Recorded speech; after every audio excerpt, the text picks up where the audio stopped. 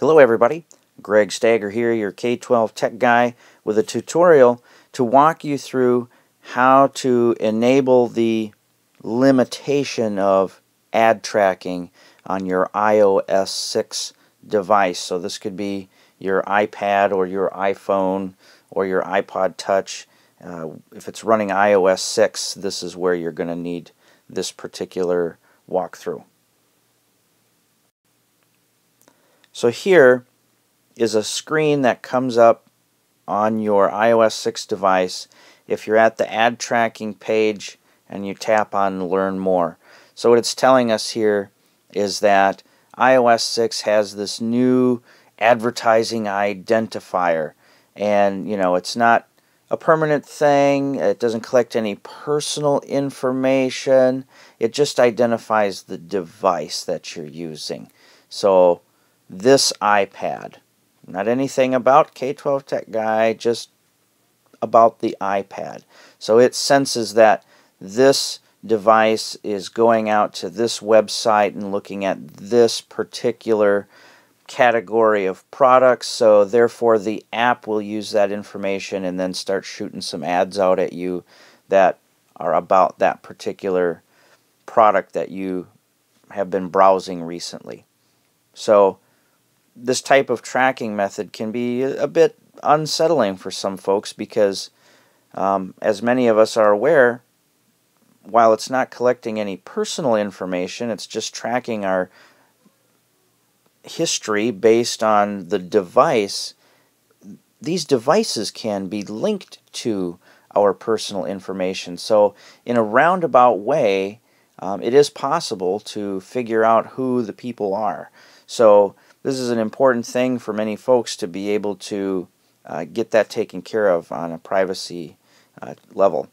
But please understand that modifying the setting does not turn ads off. It just keeps the apps from tracking your habits so that they can display ads that you might be more likely to tap on. So that little disclaimer needs to be thrown out there. Okay, so how do we go about limiting this ad tracking? Well, first of all, we do need to go and again find that settings app. So it's the little gear icon. Again, not necessarily going to be in the same spot on your device as it is on mine, but that's the icon that you're going to be looking for. So we're going to go ahead and give that a tap. Okay, this is going to bring up our settings page, and we should probably be on the general tab by default. And as you can see in iOS 6, we have this new privacy thing here, but nope, that's not where you're going to go. A little bit tricky there, sure. Where we actually want to go is the About tab right up here. That's where we're going to go. So go ahead and give a click on About. That'll bring us to the next page where you have, well, information that's about your device. So what we want to do now is go down and take a look at where it says advertising right down here. That's where we're going to go to tap on to go to the next page. Now, what we have here is the limit ad tracking, and it's off by default. And that's really easily misleading because you think, oh, where ad tracking is off. But the key word here is in this word limit. Okay? We are wanting to limit the ad tracking. And so if that's off, that means it's not being limited.